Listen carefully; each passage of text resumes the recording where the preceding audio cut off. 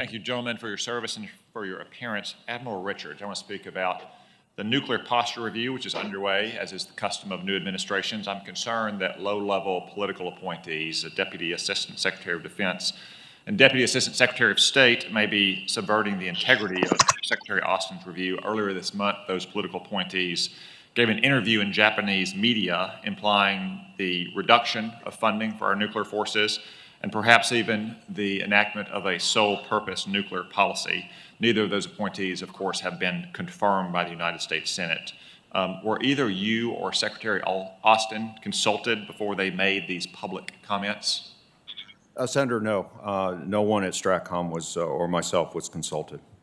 Do you believe that it would be in the best interest of our nation to go to a sole-purpose nuclear policy? Senator, no. I think, again, that would remove a level of ambiguity that has had useful deterrent value to us. We have never, as a nation, chosen to do that. And that would undermine our ability to deter, for instance, chemical or biological attacks if we used a sole-purpose policy? That we would, by policy, we would not consider a nuclear response to those type of threats. Do you think allies like the United Kingdom or Japan would like the United States to move to a sole-purpose policy? Sir, in the end, I'd have to defer to OSD policy, but my indications, conversations, is there would be apprehension. It would depend on exactly how we worded it. Yeah. Okay, thank you for that. I hope the integrity of that nuclear posture review is not subverted by low-level appointees who have never been reviewed by the Senate. I want to move to China. I know you've probably touched on some of these points, but I think there's few questions that are more vital today. We know what Russia has. We know the threat Russia poses. They've posed it for 60 or 70 years. But I think China is a menacing and rapidly growing threat, both in terms of the quantity and the quality of their nuclear forces. Give us a sense just how fast they're increasing the quantity of their nuclear forces. Senator, I just gave an order at STRATCOM 2 weeks ago that any threat brief or any brief that is discussing China that is more than a month old must be updated with our intelligence folks because it's probably out of date. I can't get through a week right now without finding out something we didn't know about China. And in terms of the quality of these forces, it's true that they're moving rapidly towards having a functioning nuclear triad, just like the United States and Russia, which is to say bombers, submarines, and missiles. Is that right? Senator, that's correct. And on those ground-based forces, in some ways their quality is more survivable and less detectable than ours, since they're moving towards, say, solid-fueled rockets, which give you less warning, since you don't have to stand up the missiles and fuel them with liquid fuel, or road-mobile and rail-mobile missiles, which can be moved around in the back of a tractor-trailer or a train, something this country doesn't use. Is that right? Senator, that's correct. The road mobiles of both Russia and China are challenges to make sure that you can maintain accountability of them. Hard to find a tractor-trailer with a missile on it in a country the size of China, which is as big as the United States, right? And both countries are very good at hiding them.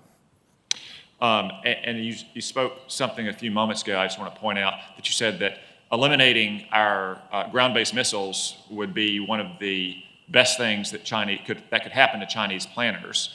And is that because the number of our missile systems complicate their targeting? Senator, that's correct. He would solve a problem right now that they don't have an answer to. Which is, to use a colloquial term, the missile sink. With all of our, I know you may not like to use that term, but with all of those missiles that we have out in the Midwest and the Rocky Mountain states, just the sheer quantity of targeted sites, if you're Russia or China, is very complicated to hit. It certainly requires a scale of attack that is makes it very obvious what's going on. And part of why I don't like the term missile sink is there's a lot of things where we have forgotten how we got here. An example is bolt out of the blue, right? Highly improbable. We all agree with that. We would be the first to tell you that. We look at this risk every day.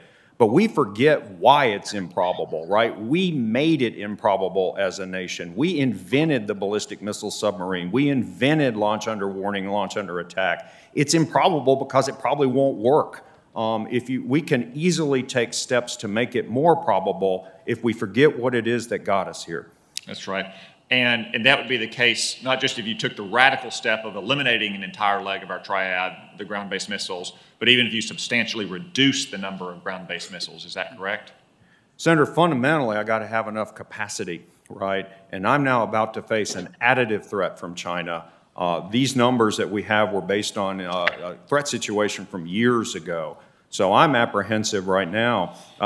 I certainly need everything that's in the program of record if you want me to do what the President ordered me to. So I'll just conclude with a point I often make. We hear from some misguided and misinformed people on the left who might want to eliminate a leg of our triad or eliminate the entire nuclear forces, this fanciful idea that somehow we can rid the world of this weapon system. It's often said we spend so much on weapons we never use. To the contrary, we spend very little on these nuclear forces as a percentage of our defense budget, certainly as a percentage of our overall economy. And second, we use them every single day. And we have used them every single day for 76 years to deter another war like the terrible wars of the first half of the 20th century. Thank you, Senator Cotton.